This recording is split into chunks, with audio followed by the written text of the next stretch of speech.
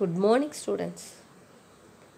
Last class, you have already studied about solids, properties of solids, and classification of solids.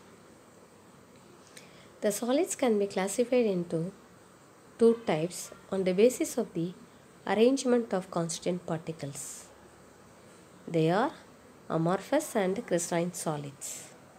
Today, we are going to study about the classification of crystalline solids. Crystalline solids can be classified into four types on the basis of the nature of the bond that binds between the constituent particles. The four types of crystalline solids are molecular crystal, ionic crystal, network crystal, and metallic crystal. Before going to start the topic, let us study something about the nature of the bond. As you all know, the main ingredient to prepare food is common salt. Without salt, the food won't be tasty. The common salt is having ionic bond. The compounds are called ionic compounds. They have sharp melting point and they have shining appearance. Such crystals are called ionic crystals. Next to ionic crystal, network crystal. Can you see the main component present in pencil? Yes, it is graphite. It's an allotrope of carbon. The another allotrope of carbon is diamond. In diamond, all the carbon are bonded in a three-dimensional network structure and they have covalent bond. These solids are called network solid or network crystals. Next to network crystal, metallic crystal. They have metallic bond. Last one is molecular crystals. Molecular crystals are classified into three types on the basis of the nature of the bond. First one is non-polar solid, second one polar solid, third one hydrogen bonded solid. Now, non-polar molecular solid. You know, the lightest gaseous element is hydrogen. In hydrogen molecule, the distribution of electron around each hydrogen atom are same. In the same way, if we take in chlorine molecule also, the distribution of electrons around each chlorine atom in that chlorine molecule are also same. The bond formed by the equal distribution of electrons around each atom in the molecule is called non-polar covalent bond. So, the bond between two hydrogen atoms in the hydrogen molecule is a non-polar covalent bond. The same way, in between two chlorine atom also non-polar covalent bond. In this, the constituent particles are mainly molecules, and this hydrogen and chlorine exist as gases at room temperature and pressure. See the sample of chlorine. In between two chlorine atoms in the chlorine molecule, the bond formed is called non-polar covalent bond. The two chlorine molecules are connected by some force of attraction. That forces are called London or dispersion forces. See these bulbs. In this one, what element is present in that bulb? Can you say? The element is nothing but neon. In neon, there are 10 electrons. When the electrons revolve around the nucleus, sometimes unsymmetrical distribution of electron takes place. It creates a dipole. This dipole is called instantaneous dipole. It induces another dipole. That dipole is called induced dipole in the Next, neon atom. Now, the force of attraction between this instantaneous dipole and the induced dipole is called van der Waals force or London force or dispersion force. Here the constituent particles are atoms. Now, we are going to study about the properties of non-polar molecular solids. Here the constituent particles are molecules or atom. They are held together by weak dispersion force or London forces. Hydrogen, chlorine, iodine are the examples. Usually they exist as liquid or in gaseous state at room temperature and pressure. They are soft and they are non-conductors of electricity due to absence of ions. They have low melting point. These are the main properties of non-polar molecular solids. Now, one more example for non-polar molecular solid is dry ice, that is solid carbon dioxide. Now, let us study something about polar solids. You are familiar with laboratory reagents.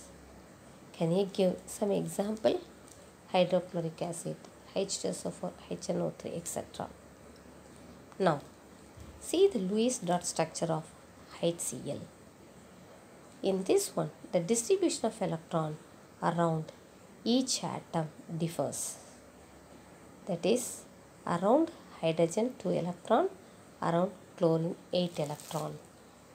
Due to this unequal distribution of electron, the bond formed between these two atoms is called polar covalent bond, and it is formed due to the difference in the electronegativity. It creates a slight change in the charges. So, around Cl del minus, around H del plus. The bond formed between these two atoms, which is having difference in the term of the electronegativity, are called polar covalent bond. It creates a dipole. That is, if we take in HCl, in Cl del minus and in H del plus. Now, some force of attraction exists between the del minus of one molecule and del plus of another molecule. This force of attraction is called dipole-dipole interaction. Polar molecules shows this dipole-dipole interaction. The strength of the force increases with more electronegative atom. The green color indicates the dipole-dipole interaction. Now, one more example for dipole-dipole interaction, that is sulfur dioxide. Due to this oxygen, it creates a dipole, and due to difference in the electronegativity also, oxygen creates del minus and sulfur creates del plus. Here also dipole interaction exists in between these two sulfur dioxide molecules. Now let us recall some of the properties of polar molecular solids. The main constituent particles are molecules. They have strong dipole-dipole interaction. Example, HCl and sulfur dioxide. These are also soft and they are non-conductors of electricity. The melting point of these solids are higher than that of these non-polar solids. Usually it exists in liquid or in gaseous state at room temperature and pressure. These are the main properties of polar molecular solids. Next, hydrogen bonded solids. Can you see the three states of water molecule? Yes, it is ice, water and water vapor. Can you see the shape of water? The shape of water is bend shape. Now see the structure of ice. The red color ball is oxygen and the hydrogen is white color ball. Now each oxygen atom is tetrahedrally surrounded by 4 bonds, 2 hydrogen bond and 2 covalent bond. So these solids are called hydrogen bonded solids. Now let us see the properties of hydrogen bonded solids. Here the constituent particles are molecules. Strong hydrogen bond binds the molecules of solids like water, that is ice. They are non-conductors of electricity. They are volatile liquids or soft solids under room temperature and pressure. These are the main properties of hydrogen bonded molecular solids. Let us recall the properties of molecular solids. The molecular solids are classified as 3 types: non-polar, polar and hydrogen bonded.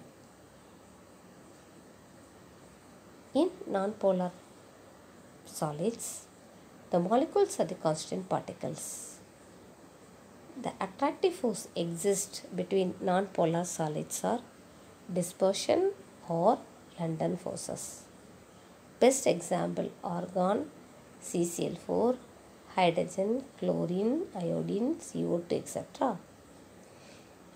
These solids are soft, they are insulators, they have very low melting point. In polar solids also, the constant particles are molecules and the force of attraction between the polar solids are dipole-dipole interaction. Example: HCl and sulfur dioxide. And these polar solids are soft, insulators and low melting point. In hydrogen bonded solids, the constituent particles are molecules and the hydrogen bond exists between the molecules. The best example is water. These particles are hard and insulators and they have low melting point. So we have studied about the